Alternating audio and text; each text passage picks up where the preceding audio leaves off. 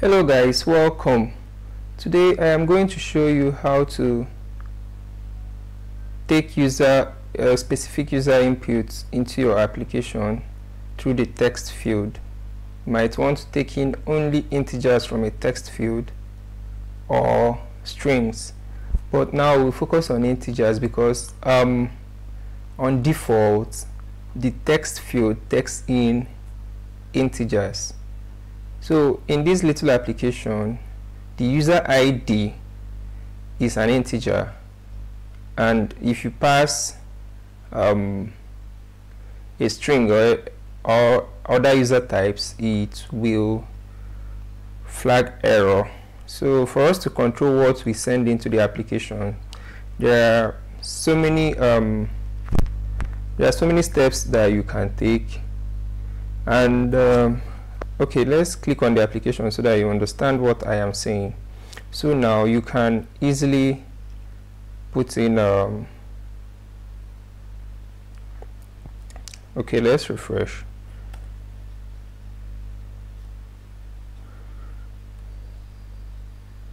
You can easily type text into the user ID text field, but we don't need that. So for us to have control over that, we can use an input formatter. So we go to our text field and we say input formatters.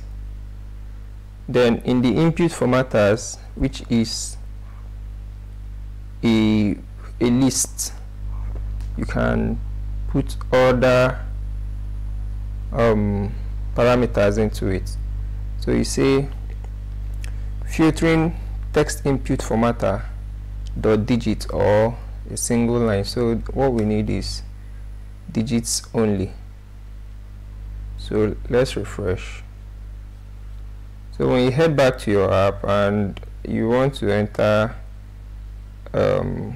strings or words, whatever you call it, it will not work anymore until you select a number.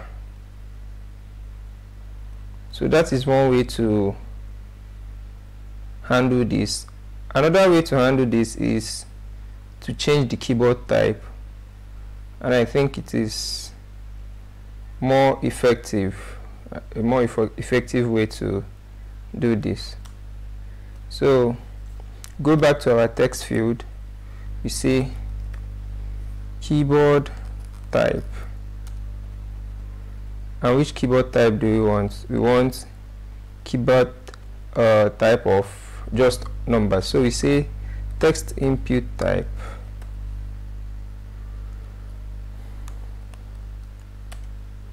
dot number. So we refresh, head back to our application, and what you get is just numbers. Just numbers.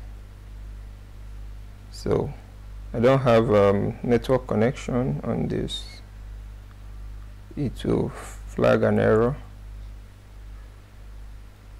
So this is the easiest way to control the data type that we want to send into our applications through the text field.